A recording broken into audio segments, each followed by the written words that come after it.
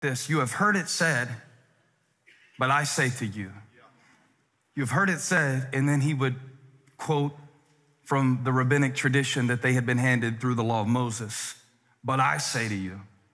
Then he would correct the values, because he was speaking to people who had perfected the appearance of religion. But he understood that if the behavior is right, but the belief that is beneath the behavior is not right, if your values are shallow, your victories will be empty. And why didn't you write that down? I worked all week on that. Gaston, I know you've got your pens out. I have faith in you. If your values are shallow, your victories will be empty. So I'm winning at what? I'm winning at what?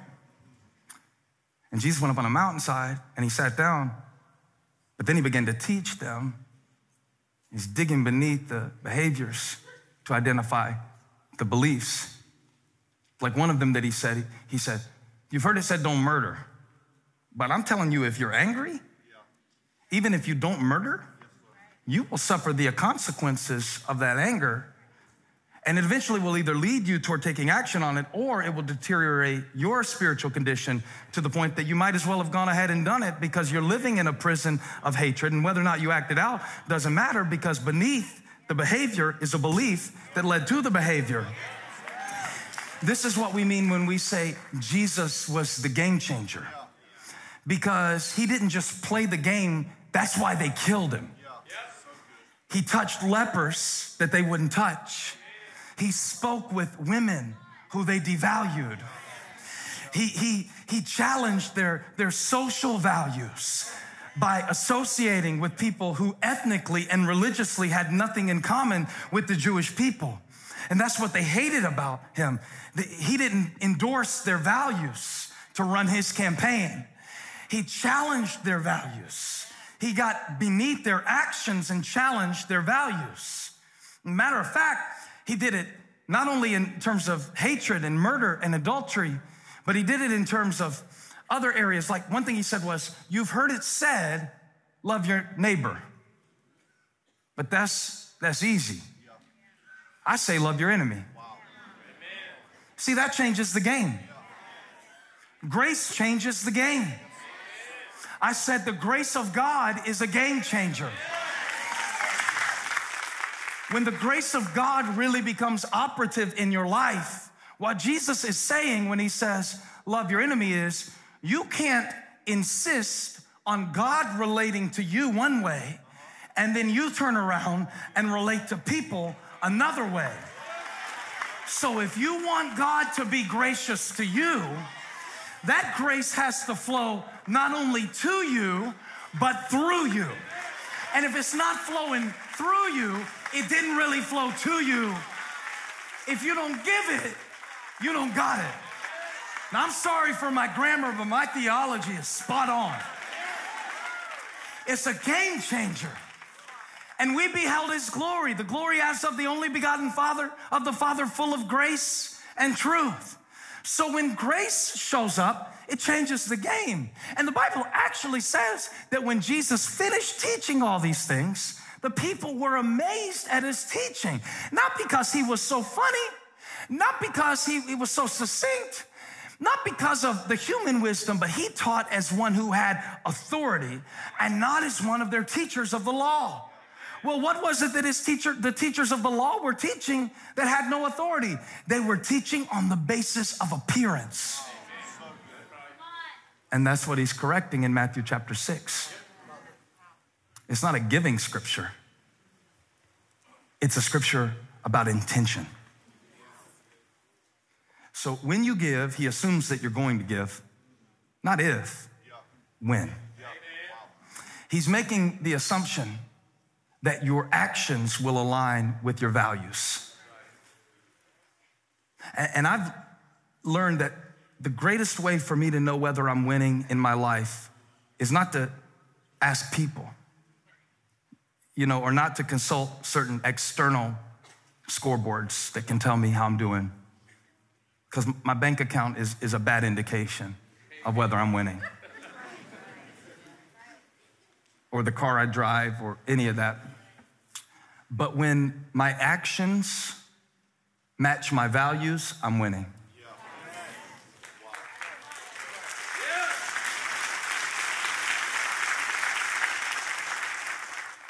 And it's cool when you can get to that place. Not that I live there all the time, but when I'm there, I know it. And I can feel it. And when I'm living from that place, I don't need others to notice. Because my Father is keeping score.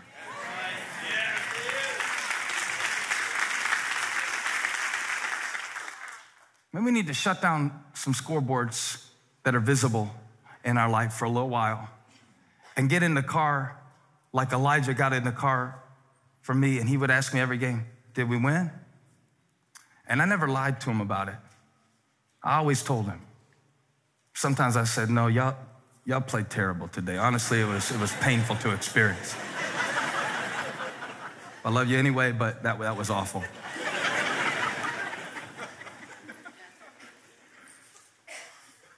Am I winning? And the game has changed now. I mean, it's crazy. It's crazy. It's crazy because now, can somebody please explain to me what are V-Bucks and what do they do? Right, well, that's what I thought at first, like they buy stuff. Like, okay, so my kids are playing Fortnite and they ask me, will I give them V-Bucks? Graham asked me, will you buy us some V-Bucks? Now, my first hurdle was that real world money is now being exchanged for, I'm telling you, man, these games have changed for money on a game. And so I told Graham that I would buy him some V-Bucks. And I think I bought him 5 billion V-Bucks for $10 or something like that. I don't know the system, but I bought him some V-Bucks. And then I went in and I said, let me see what those V-Bucks do that I just bought you. I said, what are you gonna do with the V-Bucks? He said, I'm gonna buy skins. Because on the game, I was watching him go around with a pickaxe, killing people with a pickaxe and stuff. You know, great family values. And I said, do you get a sharper axe or something with the V-Bucks? He said, no, I'm buying skins. I said, well, what do the skins do? Do they protect you from other people? He said, no, the skins don't give you any in-game advantage. It's just for people to see. So now I'm angry because I just spent my real money for you to wear something that doesn't help you at all in the reality of a game that is already virtual. Now I'm mad because I'm spending real money. Can I have a counseling session for a moment? I'm sick of spending my money on stuff to make me look good that doesn't really make a real difference in my soul.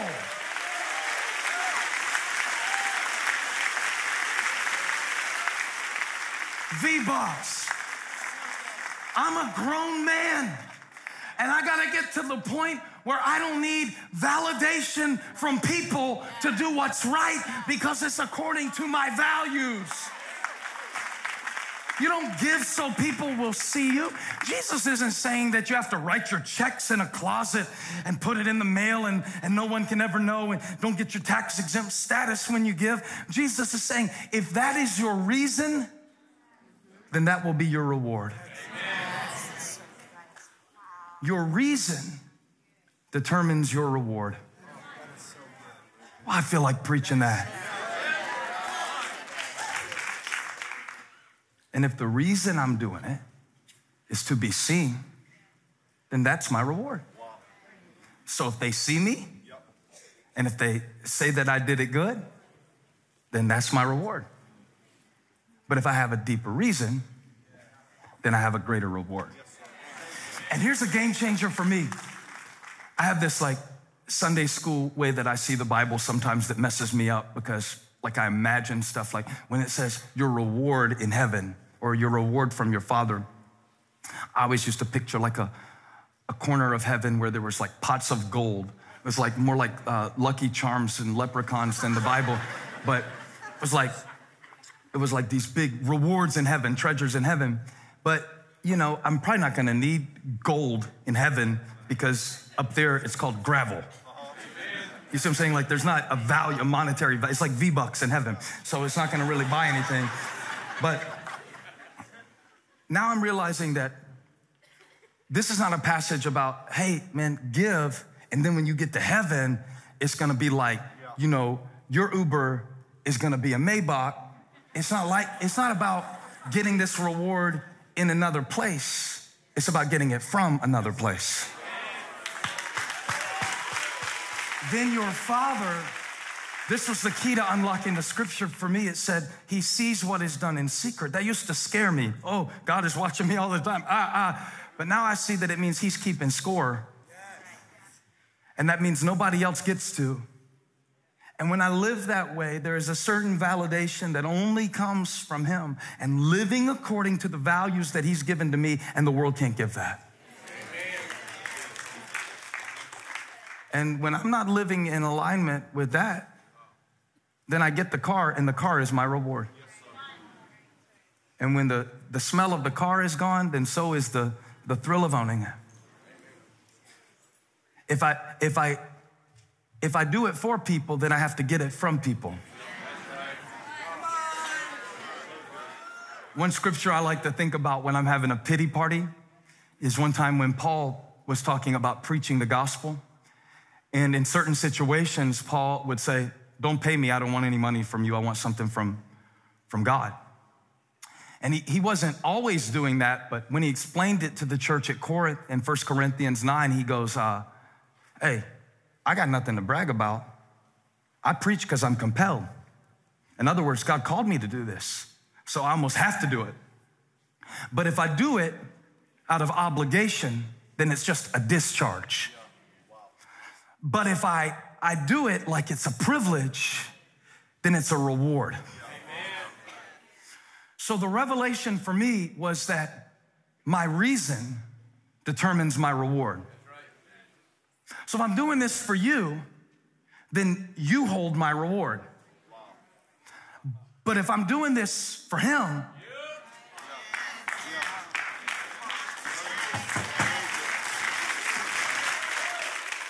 it applies in every area of life. It applies to giving, okay?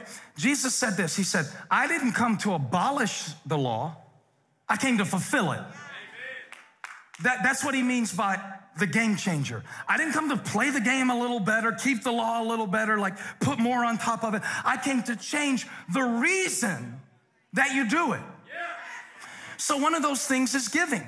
In the Old Testament, you would see an obligatory system of giving, where I bring the tithe because I have to, or else I'm under a curse. And so I bring God the first fruits of my produce and the first fruits of all of my increase because I have to. It is obligation oriented. That's how most of us live. But grace changes the game. Jesus said, I didn't come to abolish it, but to fulfill it. In other words, I came to give you a different reason. Now it's not that I'm doing it because I've got to. I'm doing it because of the grace of God. Am I saying this right, Lord? It's a shift in perspective. And sometimes you keep doing the same things, but you find a deeper reason to do it. And then you find meaning in your life. But if you're not careful, you run around all your life changing the things that you do, but you find no meaning in the things. Because as long as you have shallow reasons, you get empty victories. But when your reason gets deeper, when you start saying, you know what, I'm giving to God, I'm serving God, not because I have to, or not because people might notice, or not because I'm gonna go to hell if I don't, but just he's been good to me.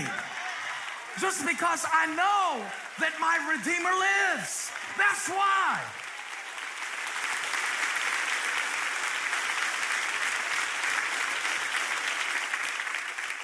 And your Father who sees what is done in secret will reward you.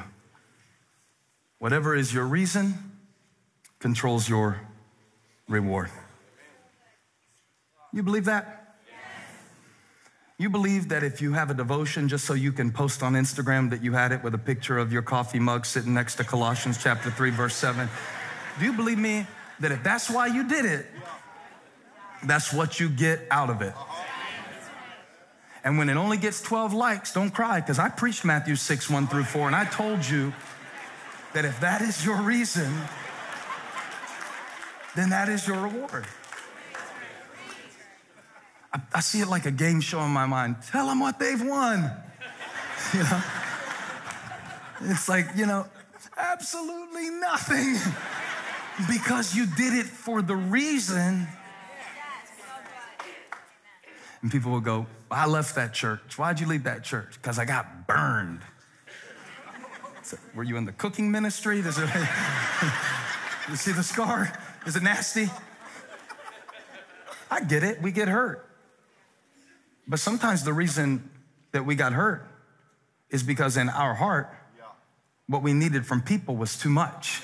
And we shouldn't have been doing it for people to begin with. Oh, the applause died down by 73%. It always happens when you challenge the values. And I noticed a trend in my preaching a couple years ago that bothered me, so I've been working on it. Where I was preaching a sort of theology that was a little perverted in this way, not on purpose, but you just shift toward it. You say, if you will, God will, and God's gonna, and you fill in the blanks, like, if you obey God in this area of your life, it will produce a blessing. So it was a cause and effect. What I'm coming to understand is, while that's true on the surface, the real blessing is built into the process. The real blessing is built in. When he says, don't let your left hand know what your right hand is doing when you give, that means that it ought to be so automatic because you've operated out of your values to the point like these guitar players. Is there a guitar anywhere around here? When they play, there's got to be one, right, LJ? When they play, they don't have to think about, I would play Y'all Talk Dirty to Me by Poison, but that's not appropriate for church. That's the first song I learned, though. That's what I think about when I see electric guitar. They do this with the right hand and this with the left hand. But they don't. See, these hands, if I've done that enough, this hand is going, and this hand is going, and the left hand, what is this, Glycerine by Bush, I think I'm playing, of all the songs.